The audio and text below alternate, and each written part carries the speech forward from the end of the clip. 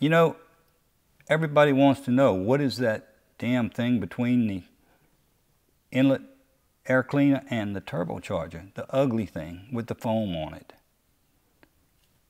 I'm hearing stories about it coming apart on older vehicles, high mileage vehicles. My truck's 5 years old. Now mine's a low mileage, and I pulled it out the other day and it looks okay. But can I take it out? Can I run without it? How's the truck going to run with and without that baffle? What does that baffle do? Is it improving the efficiency of the truck? Will the efficiency of the truck improve if I pull it all the way out and just give it full bore? Well, those are the questions that are being asked on these forums over and over and over, hundreds and hundreds of posts. And we really had no solution to that problem or question, because the dealer certainly doesn't know. And Cummins says, not my problem.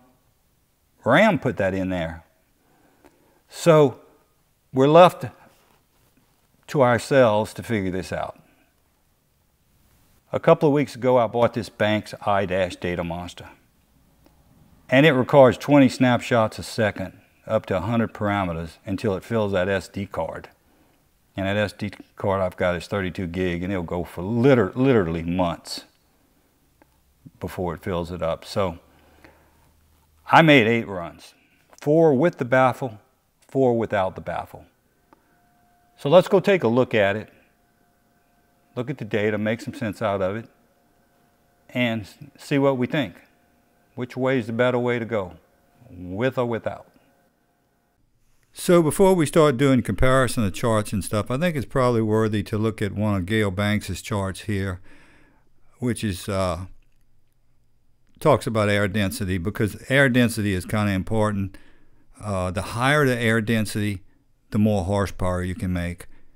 And so these are the 3 factors that really change air density. Pressure, you know, like atmospheric pressure. If you're in Denver, you're going to have less air density than, say, down here in Louisiana. So pressure, you gain air density. Temperature, you lose it. The hotter it is, the worse it is. If you're in Las Vegas, you're worse off than you are in some northern state. And humidity is a loss. These 2 are the bigger ones. Humidity is not as big a factor, but it is definitely a factor. So ideally, cold, dry air is better than hot, moist air for, you know, engine efficiency and making horsepower. It's more dense. So let's just take a look at this chart real quick to give you an idea what my process was before we start actually looking at the actual comparison data. Now this is just one run. It's an example of how I did all 8 runs. You can see that we started, actually on this chart, I started looking at the data at 50.2 miles an hour to be exact. That's what's nice about getting all those samples per second, is you can pick the exact point you want to start and stop your, you know, your data analysis. All the runs were made in 4th gear. I didn't want any shifting going on. I just wanted to go to maximum boost and then some. And I actually went way more than I needed to. As you can see on this particular run, I went to 87 miles an hour. But we stayed about 200 RPMs under red line. And I didn't want to have to do this twice, so I wanted to be thorough with it. And I was basically looking at the tach more than I was looking at anything else. But our whole goal with this test is to compare the turbocharger performance with and without the baffle. And I think we got some good data to look at here, so let's get into it. So as I mentioned, I ran these tests back to back, so our starting conditions are really pretty much very, very close. So close that we don't have to worry about any correction factors or anything else. The green on every one of these charts is going to be the baffle installed, and the brownish beige color is going to be the baffle removed. You can see the ambient air and the density, which is the density is really what counts. because it factors in the humidity, the pressure, and the temperature. And you know, the density there is so close, 96.5 versus 96.6. Most of these charts are going to contain quite a bit of data. You can stop and pause it if you want to look at them and analyze them more. But you can see that with the Baffle installed, generally, you're going to see better performance. The boost, 28.6, 26.7. Now that's up to our maximum boost of 65.5. So at that point, without the Baffle, we weren't boosted as much as we were with the Baffle. And my thinking on it is because of that square shoulder that air is hitting down there right before it goes into the turbine. I dug through a lot of patents just researching this little project here. And one of the things that air scoop does do is straighten out that air, that duckbill looking thing at the end of the Baffle. And what it does though is it allows that air to hit the center of the turbine blades. Now without that, and as you can see if you look at your truck, we've taken about a 90-degree drop between the air cleaner and going into the turbo. And a lot of that drop is right there before you go into the turbine blade. So without it, what happens, and they speak about this in these patents, and everybody has patents on this stuff. They slightly different in the way they do it, but I saw patents from GM, Borg Warner, big turbo maker. But if without it, and you're taking that sharp turn just before you get into the turbo, all of the force, not all of the force, but a lot of the force is hitting the bottom of that turbine blade.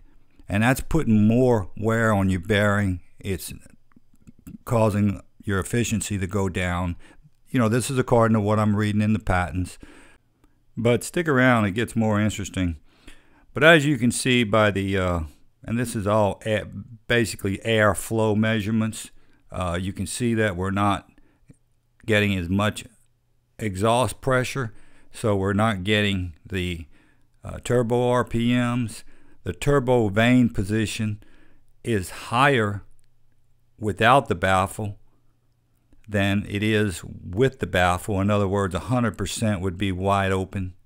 So it's trying to boost more, but it's just not getting it the way I see it. Now your CFM engine, that engine is going to pump the same amount at the same RPM with or without the turbo. But your turbo contribution is over here on your CFM inducted. And as you can see, there's quite a bit of difference between the inducted air with and without the Baffle. And the story goes on with the mass airflow in terms of the pound per minute that you're pumping. You're pumping 43.3 versus 40. Also, the manifold pressure is less without the Baffle, which means that it's not getting as much air into the engine, which is kind of obvious from these other numbers. Okay, so that was airflow. Let's look at boosted air density and temperature now. And just to kind of remind us of our benchmark speed and engine RPMs, I put them up there in the corner. And I also added ambient air temperature and boost pressure, again, just as kind of something to compare these other numbers with. But if you look at the density, and that's in percentage, of the boost air, it's way down without that Baffle. So this thing is not boosting the same amount of air, pressure, and density. And it's also taking a temperature drop. Now this CAC, that's your charge air cooler. You can see that coming out of that cooler, this is a sensor that comes out of the cooler, and you can see that it's taking about a 2-degree temperature increase. So something's happening, to me, something's happening to that air. It's either getting beat up as it goes through the engine or through the turbo blades or going in, but something something negative is happening in the boost process without that baffle. If you look at the density percent for your manifold air, same story.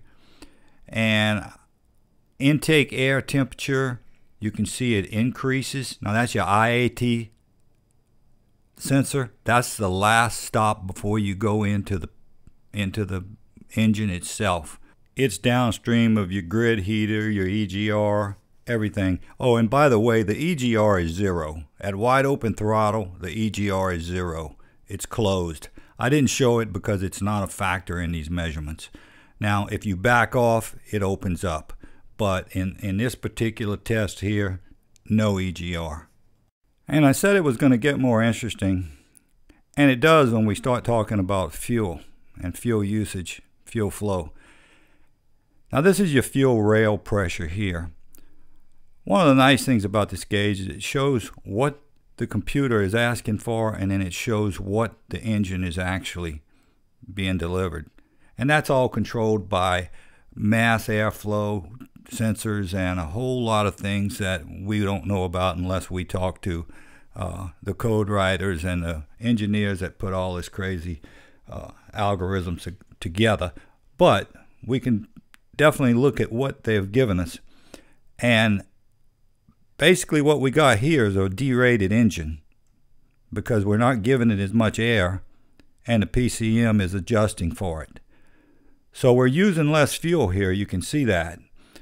The left 2 bars is what the PCM is asking for. The right 2 bars is what the engine is actually getting, which is a little less fuel on the PSI of the fuel rail. And thank God, I think we've gotten to the last chart. But it's probably one of the most interesting ones of the whole bunch in a way. But this is the effect of limiting the amount of air. You're basically derating the engine. And so the engine is going to get better mile per gallon. But it's also at a cost of performance. You can see that from 50 to 65.5, we're about a second slower. Going all the way up to 85, we're still about a second slower. So it's not a drastic difference, but it's definitely a difference. And it repeated 8 times in a row, so I'm confident that these are pretty accurate. But look at your gallon per hour. And it's pretty significant, actually. Of course, we're wide open here, but that's a lot of fuel flow there, 15 gallons per hour. Now, there's one other consideration if you're going to run without the entire assembly, and it's probably a small one, but I did read, or actually looked at a video. It was on a Duramax, and they have kind of the same configuration where they have that your crankcase ventilator coming in right there, right at the front of the turbo blades on a compressor. And when they changed the configuration of the inlet, it started sucking more oil out of the engine. I don't think that's an issue here. I didn't see it. I actually checked for it because I wanted to make sure that that wasn't the case. And I looked at it after I made my 4 runs without the baffle, and I didn't really see anything significant. So I don't think it's an issue, but it's worth over a long term looking at it and making sure that you're not running an excessive amount of oil, creating some kind of excessive vacuum there or something. Now, as far as sound, you can hear more sound, more turbine, very little with the baffle installed, but you can tell, and we'll see how it is on a long trip, whether it's a nuisance or not. I really could only hear it when you could really hear the turbo spooling up. Running, straight and level, I didn't really notice much difference. Now, without the entire assembly, it's a lot louder and a lot more noticeable. So if you want maximum turbine sound, pull the whole guts out. So in conclusion, from what I gathered, the data that I saw, you're getting better performance with the baffle. I'm leaving the foam off because of the same concern a lot of folks have, which is that foam, as it gets older, it starts to deteriorate. Although mine looks fine, you can tell it's kind of wadded up there, but it's not a pretty thing. But I took mine off. It's something that you can unclip and clip back on, so if you change your mind later, you can always put it back on. But you know, the sound to me is not objectionable. It's kind of pleasant, actually. There's no way I could record the sound because it's so slight and it's at certain times, so I can't do that. Now, on a lot of the forums that I read, people swear that they're getting better fuel mileage when they take the whole thing out. And I think we've seen that that's true, but it is at the cost of your turbocharger performance. I think that, to me, that's clear. You're building more heat in the turbocharger. You're getting less density on the output of the turbocharger, and we're seeing hotter, less air going into the engine. And I'm probably stating the obvious to a lot of you guys. A turbocharger is really not there for fuel economy, it's there for performance. And I think that's what we're seeing. Also, if we didn't have that square shoulder going in, when you take this baffle assembly out, that air is just, to me, it's getting beat up right there right before it goes into the blades from that square shoulder. Whereas when you put this baffle back in, you've got a more streamlined intake. It could be better, and maybe an aftermarket solution would be better without all of this stuff that we're looking at there with that ridges and stuff. So my conclusion is RAM put this thing there. One reason they were taking such a sharp, as a lot of other engines, it's not just RAM, but they taken, you know, from the air cleaner being way up high, and then you're having to drop down a foot or more to get into the turbocharger, and then basically almost taking a 90-degree turn right there before you go into the turbocharger. They had to have a solution for that because it's, as we see, it's taking away efficiency from the turbocharger. And this was their solution. And they said, well, hell, while we're doing it, let's throw some foam around it and knock out some of that noise. And as far as any kind of heat insulation from the exhaust manifold, which is nearby, but it has a shield, a heat shield on it.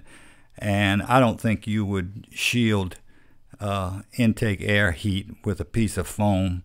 You know, that's pretty stupid if they did that. So as far as I'm concerned, it's not a heat shield, and I didn't see that in the data.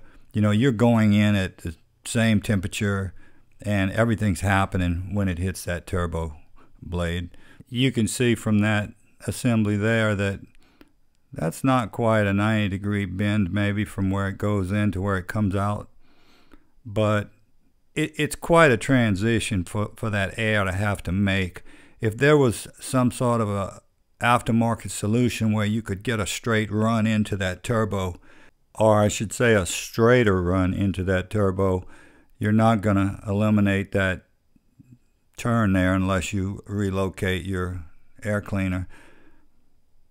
But for me, I would leave the baffle in just from the standpoint of that air and the way it's loading the bottom of that turbo.